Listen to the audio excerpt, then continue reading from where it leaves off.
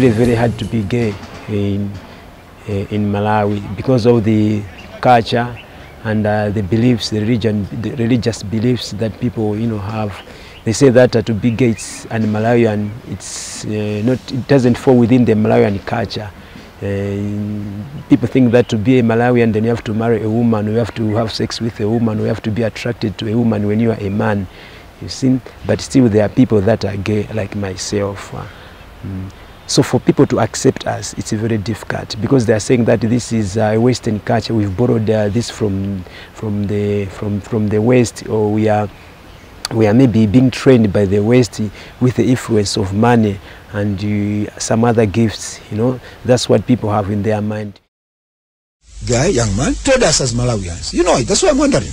He appeared in the paper on 2nd of January. He appeared on Times TV, and he gave us two options as Malawians. To say, Malawians, you either legalized same-sex, homosexual, or you kill us. And I said on my Facebook, that was my Facebook page. Malawians were your Facebook page. My personal. It was you writing. It was me writing, responding to what these guys did. I said, why was it you responding to these guys? It was my constitutional right. Don't I have rights as well? Don't I have rights? Okay, go ahead. You mean only gays have got rights? So you took your Facebook page to my Facebook page as a Malawian, responding to say, Malawians, we have been challenged here. These gays have told us, they've given us two options: kill them or legalize. As a child of God, as a born-again Christian, as a preacher of the word of God, among the two options, I'll go for the first one, because we cannot legalize it, because it's against the Bible, it's against the Quran.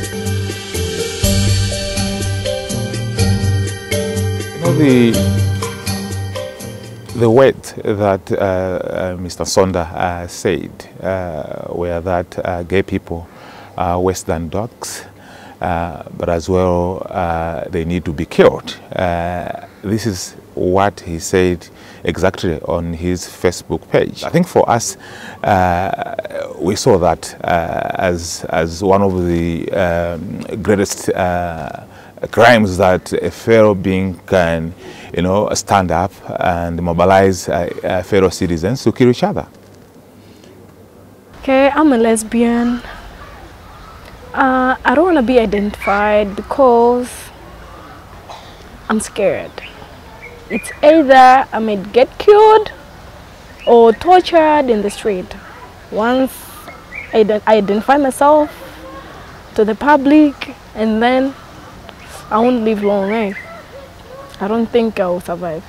That is why I don't want you to identify me.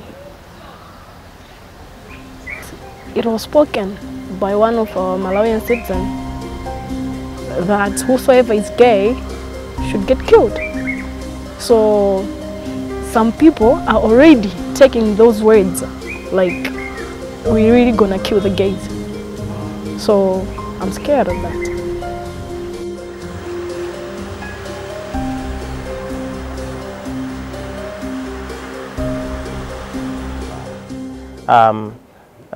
Recently, almost every day in the papers, in the media, we have been hearing that maybe a woman has been killed by the husband, and somebody is found dead in the lodge, a woman, such cases.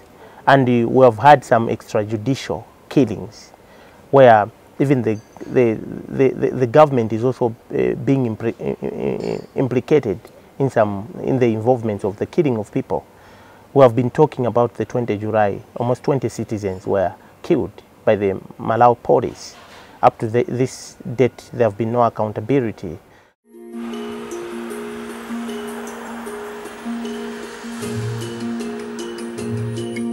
After we heard the statements, what we did was to mobilize the human rights defenders in Malawi, but as well the human rights organizations in Malawi.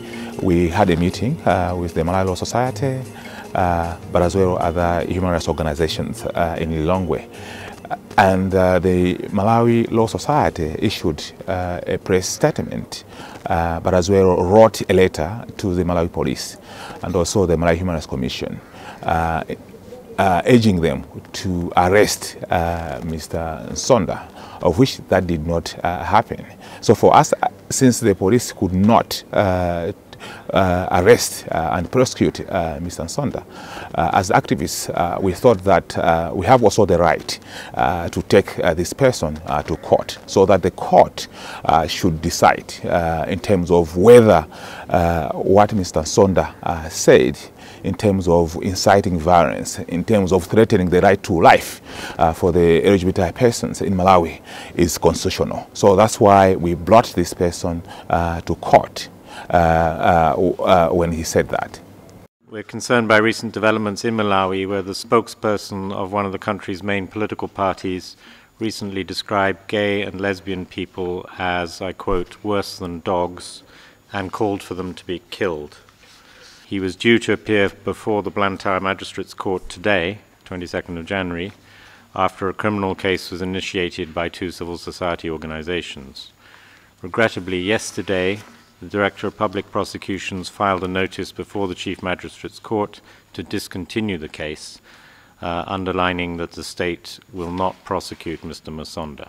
The DPP's decision on the matter of state versus Nsonda is quite unfortunate, in that the precedent set is really worrisome, because it is like government is sending a message that anybody can wake up and incite violence against other people. It's just my plea to the president that the government, the lawmakers, my plea is that they should protect the minorities, because we are also part of this nation.